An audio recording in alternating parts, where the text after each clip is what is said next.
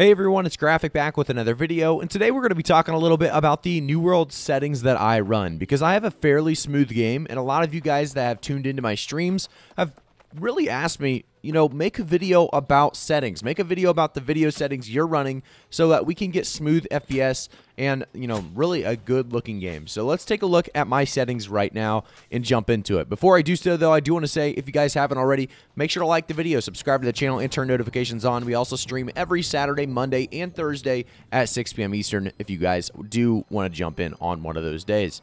All right, so video settings first is the first thing we're going to take a look at. This is the most important when it comes to FPS, when it comes to a good-looking game. So here's what I'm running, and this is obviously dependent on your resolution when we go to the resolution side of things, but I would suggest selecting a resolution that looks good to you. I did 2560 by 1440 because my monitor is that type of monitor. We have full screen, of course, monitor. Obviously, put it on your best monitor. Field of view, I always go max field of view. I would suggest everybody that wants to be good at the game to go max field of view. It just helps you see everything around you and your surroundings. Next up, we have max FPS. I have uncapped right now. I really don't have any problems with FPS. If you're looking to, cap yours, you can. I would keep mine uncapped. This is what I'm running. Brightness, I like to have a lot of brightness just because I like to be able to see things in dark areas. When you go into a corrupted portal, a corrupted zone, let's say you go into a Tempest Heart dungeon run, let's say you go into the depths, some of these areas can be very, very dark. It's hard to see. I want high brightness so that I don't get flanked by PvPers in the open world or, anything like that. So high brightness is kind of a key for me. 7 is what I have mine at. Contrast, I just keep mine at the 5. You can obviously go either direction with this. I think the darker the contrast, actually the better the game looks, to be honest. But I do keep mine at 5 because I like having that brightness available. But I would, like I said, suggest going a little higher than 5 if you want to see how the game does change a little bit. So now we have video quality. This is an important one, obviously, when it comes to FPS. Most computers can't handle all settings on high. When I'm streaming, my computer can handle it. It just lowers my FPS too much to where I can't be effective or as effective in PvP and PvE. My suggestion would be to go to low, because low is actually not going to change too much when it comes to the, what the map or what the world looks like when you're walking around. I know you'd think, the shadow details going low, everything going low makes it look terrible. And yeah, it doesn't look near as good in certain situations, right? If you're looking for certain areas or going through certain, zones, but when you look in town, this is low, right? And the medium really didn't change much there. I know it all doesn't update at the same time. I think you have to restart for, to get all of the updates. But the difference between medium and low is going to be huge on your FPS. So I would suggest is taking the lowest settings. If you're struggling, if you're not, stick at medium. I think medium's a great spot to be at to make sure you're maxing your FPS. And remember, guys, I'm running a 3090. 3090s are one of the best graphic cards out there right now. And it's just, like I said, 3090, very, very smooth with it at medium and hard. Really at I was going to say hard. It's not hard. At medium and high as well. High is really, really good, but the problem is, like I said, that stream, when I'm streaming, I need to make sure my settings are a little lower just so I have no FPS problems. Because we do use just this one computer for streaming and running the game, of course. So let's go on to the advanced graphics. And by the way, certain parts of these qualities you can change even lower and it'll help you out, like shadow details. Realistically, I should turn this one down to low. There's no reason to have that one a medium. That's just causing a lot of issues with lighting and other things. Lighting details, I don't really care too much about this. This doesn't include shadows, but again, that one and effect. Effect details might be the biggest one, guys. Effect details should be at low at all times if you don't care too much about the effects, because this is going to bog down your FPS insanely much. So these are the 3 that I would change to low if you're going to change any to low. Water details, I mean, do we really care what the water looks like? It depends if you're one of those people that just love looking at the map and love looking at the zones and how pretty they are and everything, but I'm going to change water details down to low as well. I want to keep medium on texture details, terrain details, and some of this other stuff just because I like the way the world looks right now, and these other things that I change to low won't change too much of it. All right, so advanced graphics, obviously an important part as well. I have dynamic resolution scaling on. So basically when enabled, it automatically adjusts internal game resolution to maintain frame rate performance.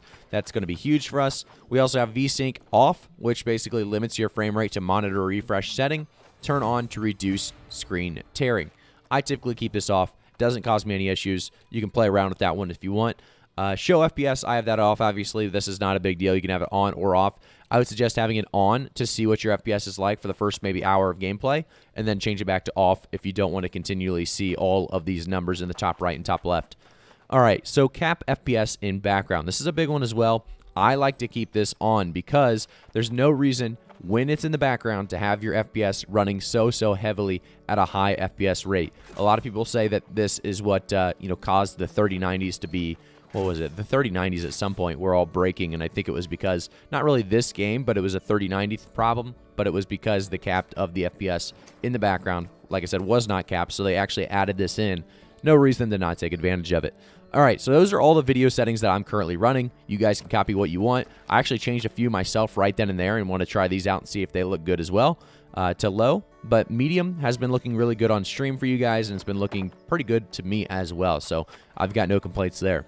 I don't think there's really much else to look at. I'll go through a couple of my key bindings and stuff because I know a lot of you guys might want to see what I use. So zooming in and stuff, all the same stuff is normal. The only thing here is I do have a mouse button for my switching weapons. I think that's a big deal. And I don't do much life staff stuff, but there is a lot of life staff stuff to do.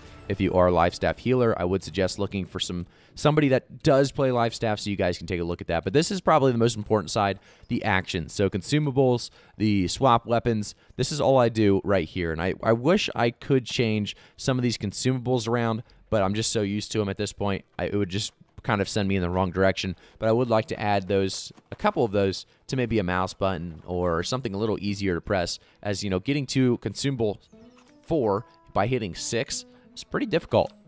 But that's kind of my look on the key bindings. Game, we have camera shake obviously off. Get that thing way off of there. Camera sensitivity, I have mine at 20, doesn't matter, it's up to you.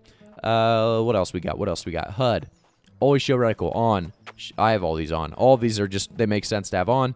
The amount of players and nameplate amount, this is huge for FPS as well. You're going to want this at 15 at the very most. If you go up to 100, you're going to be lagging very heavily. I would actually take this down to like 10 in most case scenarios because there's no reason to have 15. 15, you're just going to be struggling at all times if you are already struggling. So targeted healing, this is all healing stuff. Not going to jump through this. This was something you should, like I said, get information from a healer for. I don't know much about that stuff.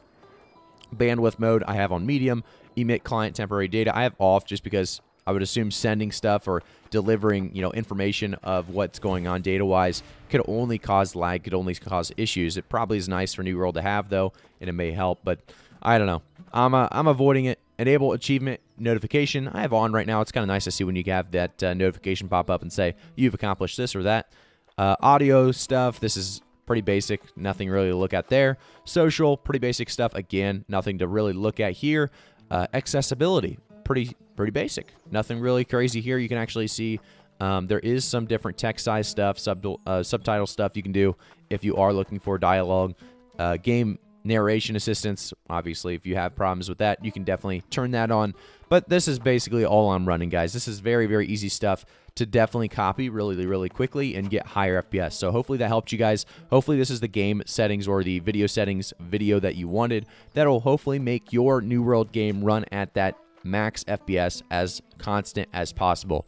Thank you guys again for tuning in. Make sure to like the video, subscribe to the channel, and turn notifications on. Do remember, guys, we stream on Twitch every Monday, Thursday, and Saturday at 6 p.m. Eastern. I'll see you all in the next one.